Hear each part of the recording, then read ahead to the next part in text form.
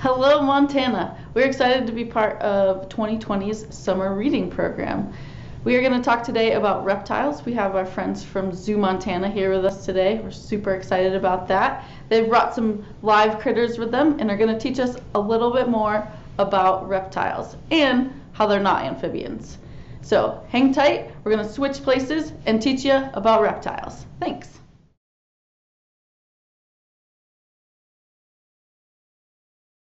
Hi everybody, my name is Nicole. I'm the Education Specialist at ZooMontana, and today we are going to talk to you guys about the differences between reptiles and amphibians. Now, these are two completely different groups, but they're often talked about together because they share some common characteristics, and also you'll often find them in similar areas. So today we are going to first talk about an amphibian. Now, you guys might be wondering why I am wearing gloves, because our first animal we're going to introduce you to is a tiger salamander. His name is Ziggy and Simon, and he is one of our amphibians that we have here at ZooMontana.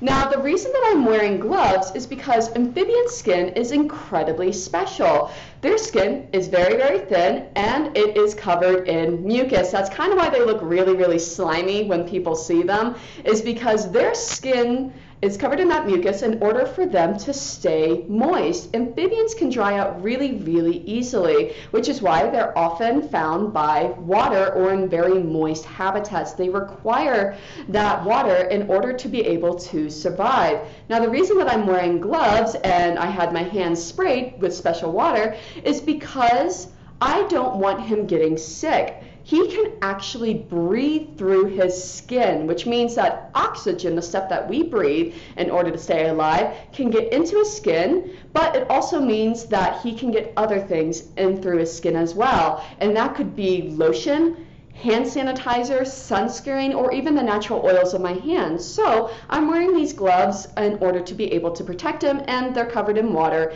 in order to be able to make sure that he stays hydrated while I have him out with me. Now, that is the first characteristic of what makes an animal an amphibian, is that mucus-coated skin. Another characteristic is that they are cold-blooded. Now, that means the body temperature is the same as the surrounding environment. If it's hot outside, they're hot. If it's cold outside, they're cold. They can't control their body temperature like we, warm-blooded animals, can. Another characteristic is that they lay eggs, but these eggs are a little different than you might think of the ones that you make for breakfast. Those are bird eggs, chicken eggs, so they have a nice hard shell. These guys have soft jelly-like eggs, and those eggs need to be laid in water. Again, just like every other amphibian, when they are alive, they need to be near water. So their eggs are very, very interesting looking compared to the ones that we're commonly thinking of. And then the final adaptation or characteristic that makes these guys an amphibian is that they go through metamorphosis. Now, metamorphosis is where a young salamander has to transform into an adult salamander, but the youngsters look completely different. Now, you guys might think of this when you think of frogs, where a tadpole has to turn into a frog. The tadpoles are born with a tail, they have no legs, and they have gills in order to breathe underwater. But in order to become a frog and go on land, they have to lose their tail, grow legs, and grow lungs instead of gills in order to be able to go on land. So amphibians go through metamorphosis, a change from a youngster to an adult. So we're going to say goodbye to Ziggy, let him go hang out under some moss-covered rocks for a little while again. So remember, amphibians are the frogs, the toads, the salamanders, and the caecilians, and the reptiles are the snakes, the lizards, the turtles, the crocodiles, and the tuataras. Thank you guys very, very much, and have a wonderful rest of your day. Thank you!